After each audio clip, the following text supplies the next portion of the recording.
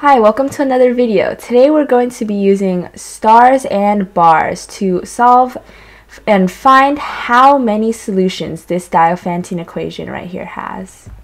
And we have a constraint where, so we're finding how many solutions where w, x, y, and z are non-negative integers. Non-negative meaning these integers could be 0 or any integer above that, so long as it will satisfy this.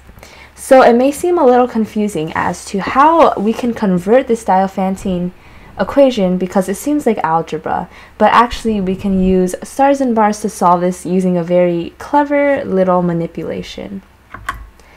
So if you notice, 10 is obviously just a bunch of ones added together, 10 ones added together, as I have right here. And basically what you do is you can split up these ones. Here's an example of that. Let's say we split up, since we have 4 variables, of course we have 3 bars, which will split it into 4 groups for our 4 variables. So 3 bars, this is just an example of one way you can split it. And when you split it like this, you have 1 plus 1 plus 1 in this little group right here. That will be 3. You can say that's w. Then we have 1 plus 1, that's 2. You can say that's x. 1 plus 1 plus 1, that's 3. And 1 plus 1, that is 2, and that can be z. As you can see, this is how you convert it into stars and bars. You simply just apply stars and bars to 1 plus 1 plus 1 plus 1 10 times to find how many solutions you can get. So let's actually solve this problem now that we know what to do. Okay, solving the problem. Just to remember, we have 10 ones, and you can think of these as stars if you like, or objects if it makes it kind of easier to think about. And again, we have 4 variables, so we have 3 bars. These 3 bars will split our ones into 4 groups for our 4 variables. 10 ones and 3 bars, that equals to a total of 13 items you can think of. So 13. And our 3 bars, right? So we're going to choose where those 3 bars go. 13 choose 3. 13 times 12 times 11 over 6. And now if you plug that into a calculator or just do some simple multiplication, you will get 286. So that is how many solutions we have for that Diophantine equation, given that they are non-negative.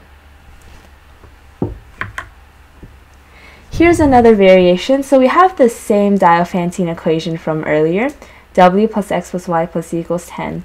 But let's add a new constraint. How many solutions where w is actually greater than or equal to 2 this time, and the rest of the integers x, y, z are positive, meaning this time they can't be 0, just 1 or anything above.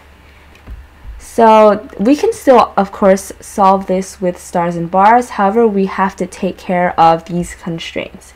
So let us solve this problem. Just to remember our restrictions, w must be greater than or equal to 2.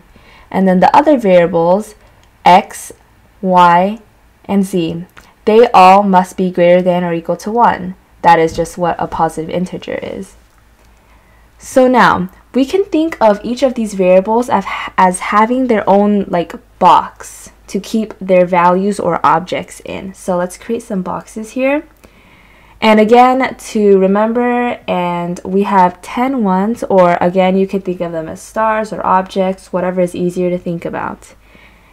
And so to make sure we account for these restrictions, we can set almost like a default value for each of these boxes. Let's put 2 stars in w just as a default value, so for sure it will satisfy the constraint. And anytime we split it up, we'll just be adding more stars, just like so. Same for x, y, and z. They all have to be greater than or equal to 1. So might as well set 1 star or object to be in each of these to absolutely make sure that it satisfies our restrictions. We have used up 5 stars by doing though, so we have 5 left, 5 ones left to separate, and we still have our 3 bars, so 5 plus 3 is 8. To choose where those 3 bars go, 8 choose 3, which is 8 times 7 times 6 over 3 times 2 times 1. the 6 cancels with 3 factorial. Therefore, you have 56, which is just 8 times 7. That is how many solutions we have. So as you can see, using stars and bars is actually extremely simple to solve a seemingly difficult algebra Diophantine equation. So yeah, I hope you guys enjoyed. Thank you for watching. Please like, share, and subscribe.